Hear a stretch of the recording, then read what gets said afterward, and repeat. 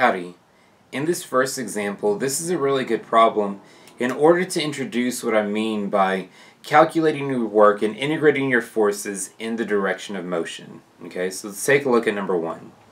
It says a box of mass m is on an inclined plane with a coefficient of friction mu between the box and the plane. A man is trying to keep the box from moving by pushing up on the box with a force parallel to the plane. The box starts from rest and slides down the plane at a point a distance b from the top, and then gets pushed back to the top where it again is at rest. In part A, how much work is done by the force of gravity for the total distance the box moves? Okay, so what we're going to do is I'm going to first off tilt my axis to where my x-axis is pointed down, y is perpendicular, so that I can start at some x equals 0 and I can just deal with positive displacements. And so if I move a distance b, along the ramp is going to be x equals 0, this is going to be x equals b. Now your free body diagram is going to be slightly different depending on whether you're going down or whether you're going up. Because if you are going down, mg is still straight down, normal force is perpendicular, friction opposes motion. This box is sliding down, friction is going to be pointed up. Now the force that man's pushing up on it is always going to be going up. Now if after it slides down a distance b, and then you push it back up, with the box going up the ramp, the only difference in the free body diagrams is now notice that friction is pointed down the ramp. It's pointed down the ramp because it's now opposing the direction of motion.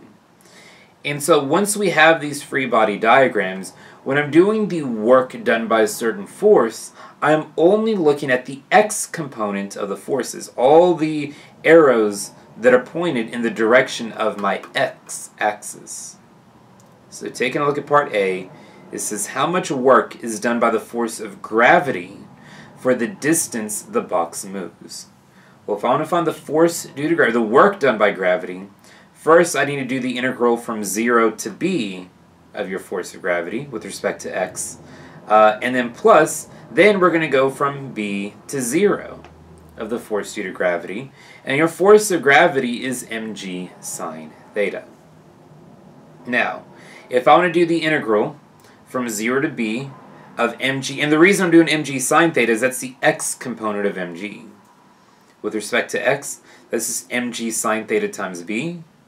And then if you do the integral from b to 0 of your mg sine theta, that's going to be, mg sine theta times x, but like any definite integral, you'd plug in the top, minus plug in the bottom, and my top is 0. Anything times 0 is just 0, so that's a negative mg sine theta times b.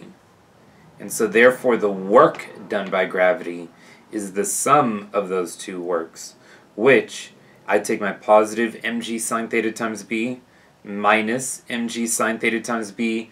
The work done by gravity is 0. And the reason the work done by gravity is 0 is because I start and I end at the same position. My change in height is, well, 0 in the end. Let's take a look at part B. How much work is done by the force of friction for the total distance the box moves? Now take a look at this one. Going up and going down, notice how going down I made that a negative mu mg cosine theta, because the mu times n is your mg cosine theta. And here I have a positive mu mg cosine theta. So I want you to think about that just for a sec. Why did I make this negative and that positive? For friction. But I kept gravity the same. I had this positive and positive regardless of the direction. And the reason is just like with vectors, just like with kinematics, just like with free body, just like with everything. Everything's revolved around that axis. When I am going down, this force of friction is pointed in the negative direction of my axis. So you're integrating a force that is pointed in the negative direction of your axis when it's going down. But as we are going back up, look how friction is now pointed in the positive direction of my axis. Everything in this entire course, same with 208, same with forever in physics, is revolved around your axis, and as you get more complicated into physics, around whatever inertial frame of reference you set it in.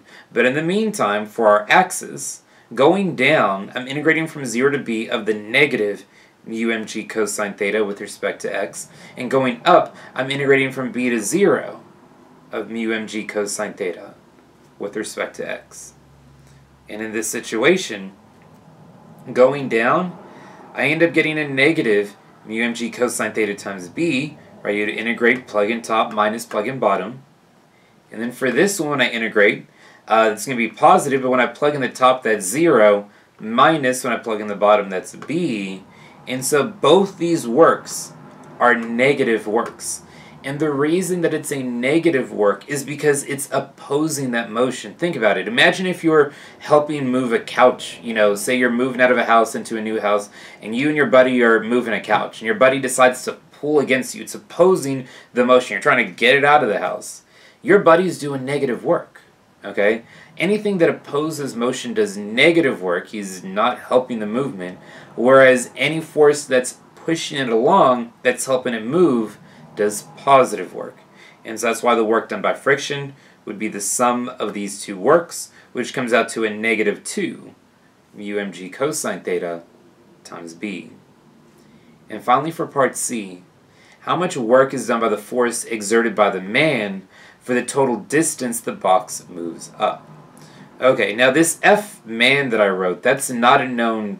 They didn't give me that force that he did. And so we got to come up with a different way than just integrating force times distance, because I don't know what that force is.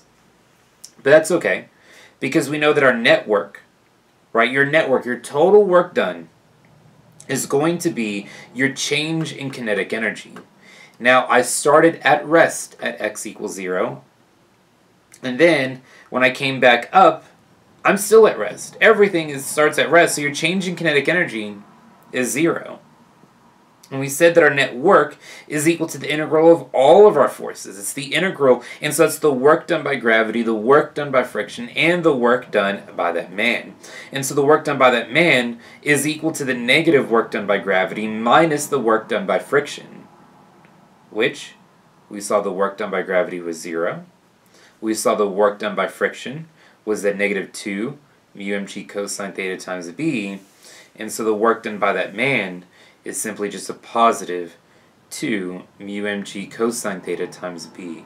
The only force, the only thing that was opposing his motion in the end over that total distance is going to be friction.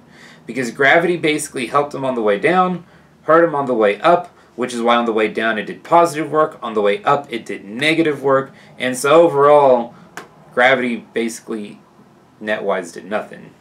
Friction opposed the entire time, and then this dude, well, he had to basically oppose friction that entire time. Not the entire time, but the work done by the man is just the opposite of that of friction. So this example was really here, that way you can see how work is done, and what I mean by integrating with respect to the distance that it's traveling. In this case, it's traveling up and down the ramp, so I need to only deal with the forces that are going parallel and up and down the ramp. Join me in the next several examples, and we'll get a little bit more complicated.